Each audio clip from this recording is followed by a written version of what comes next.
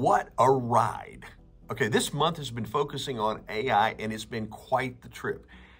And today, well, that's no exception because we're going to combine two forms of AI to create some amazing magic. So let's get this party started. Now, here's the deal.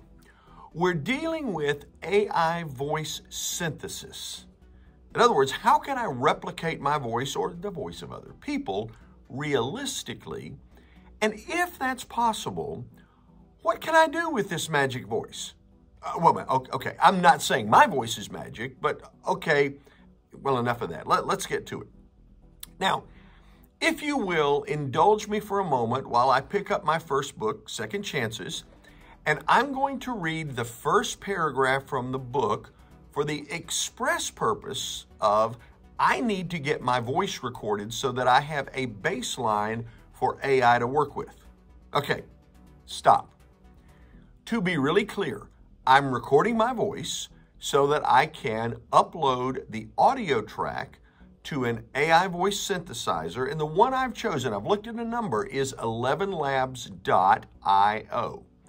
But I don't want to get ahead of myself here, so hold on. Here's me reading. Let's see, I got to get there first. Chapter 1. Here's the first paragraph. On the day I took 23 steps into prison, I did not recognize all the choices that resulted in this consequence. By the time I took 23 steps out of prison, my understanding had deepened. Writing this book led me to 23 insights about turning negative choices into positive results. I offer my story to remind you and me that our prisons are often self-inflicted. Okay, now that I've read that track, I'm going to change locations here in a minute and upload the audio track to that first chapter to the 11labs.io site so it has data to replicate my voice. Okay, so here we go. Okay, I've uploaded the audio and it's created my voice, or at least so it says. And now I can upload any text to the AI program and it should use my voice to speak the text to life. Okay, now I personally want to make this fun. So I'm going to upload the first paragraph of my book into ChatGPT and ask it to rewrite that first paragraph in the style of the author who wrote the book, The Kite Runner, which is a book known to emotionally connect with an audience.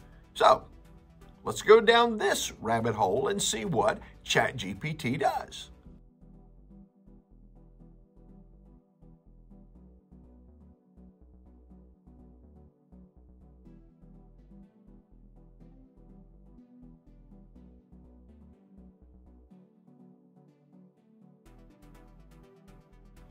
Wow.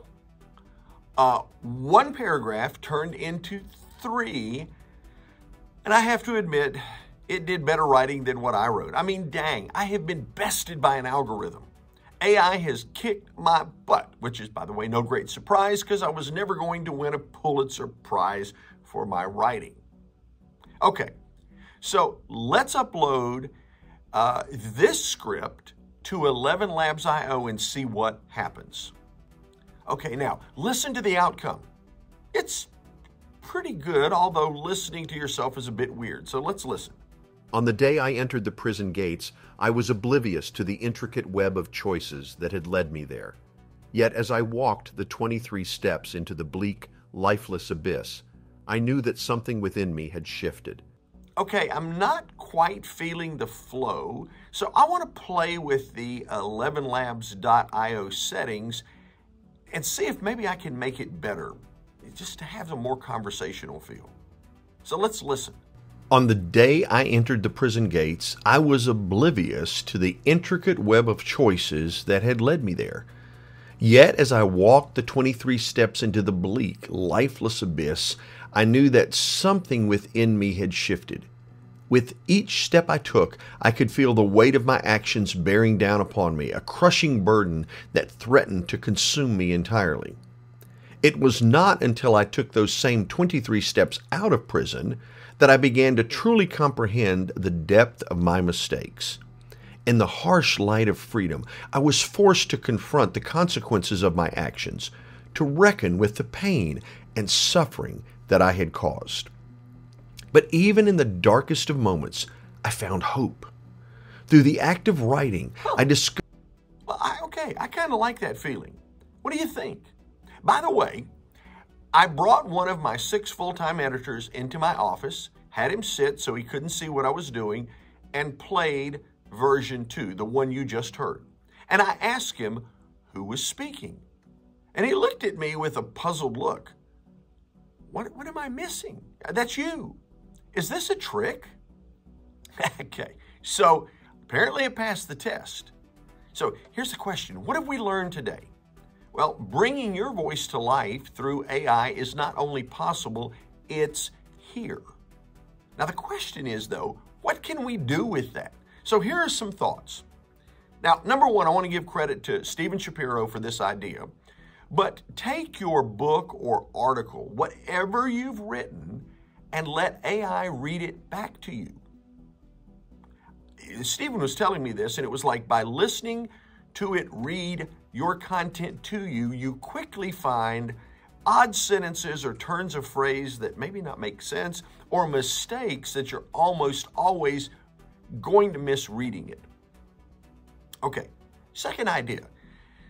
Okay, if you get your voice replicated to your satisfaction, like I did with the second version, then feed your book into the AI and let it record your audio book.